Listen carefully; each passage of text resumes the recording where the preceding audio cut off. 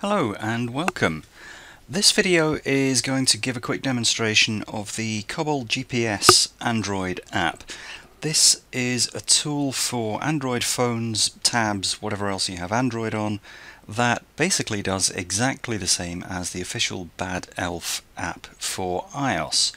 Now, for reasons best known to themselves, Bad Elf don't provide an app to control their GPS units from Android at all, so if you have an Android device you are effectively limited to using it as a dumb GPS source. You can't configure it, you can't adjust it, you can't download it, you can't clear space on it. You are pretty much stuck unless you also happen to have an iPhone with you. Now, I found that fairly limiting, and I took the time to write an equivalent app for Android. So, enter the section of the video that I like to keep the Let's Keep My Arse a Lawyer Free Zone section. Bad Elf LLC do not provide the Kobold app. They don't support it, they don't develop it, they don't approve of it, they don't endorse it. All they have done is given me permission to sell it. So if you do buy Kobold and you do have problems with it, please do not contact Bad Elf LLC. It is not their problem. Okay, that section dealt with. So let's show you some of the features. What I've got here is the first page of the app. You can see that I've got two different GPS units attached to it. One is the Bad Elf Pro, the other is the Pro Plus, the 2300 model that is considerably more accurate than the 2200 model and has the barometer. That's the one I've got going, and since I'm recording this in an office, the location on the GPS itself isn't going to change, but I can still run through everything else on the app.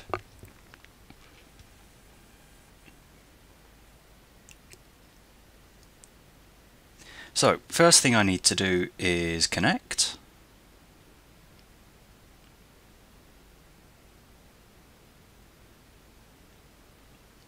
Okay, and we're connected. That always goes so much more smoothly when you've got Bluetooth switched on. So, what we can see straight away is that it's picking up the information from the device itself. We've got the barometer here. It's saying it isn't calibrated, which is the standard thing when you switch on the 2300. It is showing all the other details in real time, and it's showing the satellites at the bottom. We have the green satellites are GPS, the blue satellites are the Russian ones, and it is giving you the satellite numbers there as well for those who are interested. It's showing that the device logger is on, and we have the 65% battery level, 37% memory level,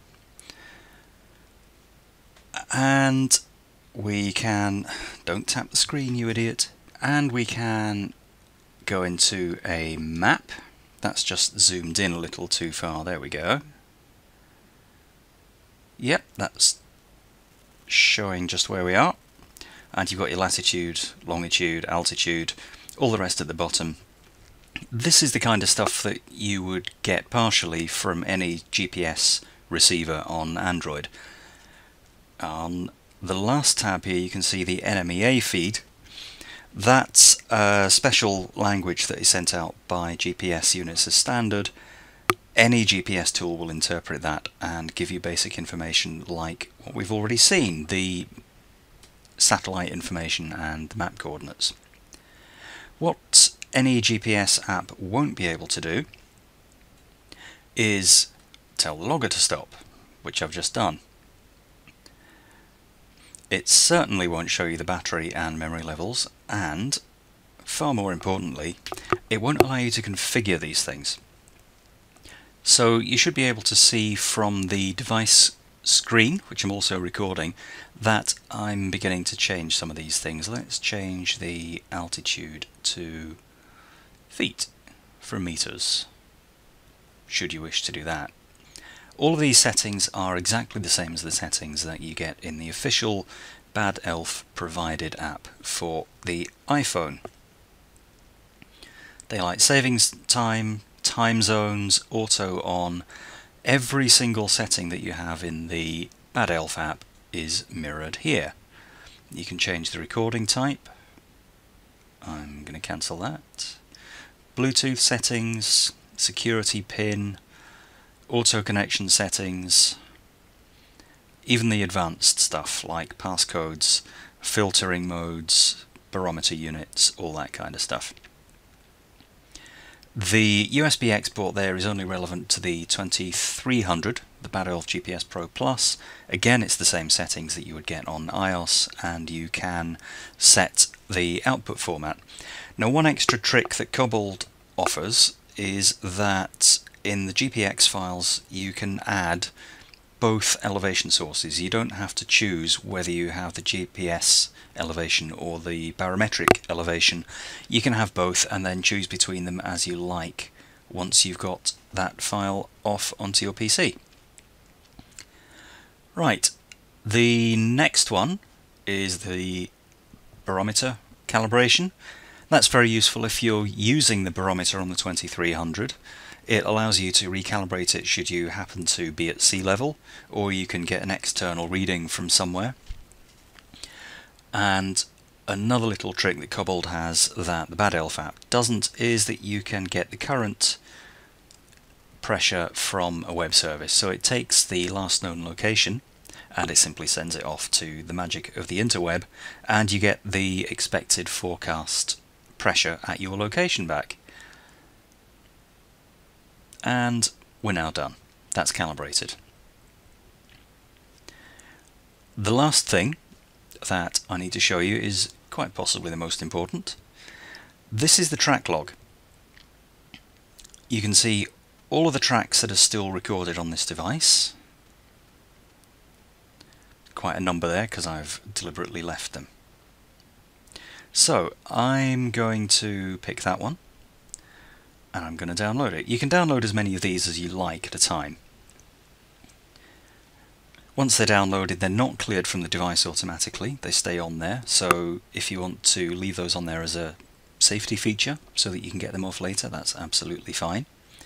But that track is now stored locally on this phone, and by default it offers you the choice to send it somewhere. So now that it's downloaded it, I could put it on OneDrive, email, any of the standard Android file transfer methods. I'm not going to do that right now. If you chose to do that, then that would be whichever file type you choose there, and you can also have GPX, KML or CSV.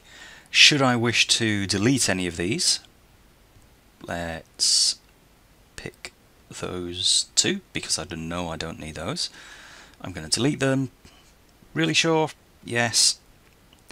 And they're gone, and your device now has some more memory available for more recordings. So let's come back here. Let's go to the map. So at the top of the map there we can see that there's a drop down called Current Track Only. What that's doing is showing you all of the details of where you are right now. But let's pick a couple of tracks on there. And if I zoom in, you can see that the two tracks are on there. One's shown as green, one's shown as red, and you can add as many tracks as the map will deal with. So you get to review all of your old stuff as well. So hopefully you can see that this does give you all of the functionality that the original Bad Elf for iOS app does, with one exception, which is firmware updates. It won't do firmware updates because they are controlled tightly by Bad Elf themselves, of course. The firmware update is embedded in their app, and this simply has no way of getting them. Other than that though, if you can do it on an iPhone, you can now do it on Android as well. It is known definitely to work with Bad Elf Pro and Bad Elf Pro Plus. The firmware versions are listed on the front page of the app. It's been tested with 2.0.92 on the Bad Elf Pro and 2.1.44 on the Bad Elf Pro Plus. It should work on other versions of firmware as long as they're not too far in the past, and it should work on future versions. Should Bad Elf release a firmware version that it doesn't work with, I will do my level best to get it working, but that is the nature of things that aren't provided by the manufacturer. I hope you found this useful. I hope you can now see what Kobold is able to do. Thanks for watching.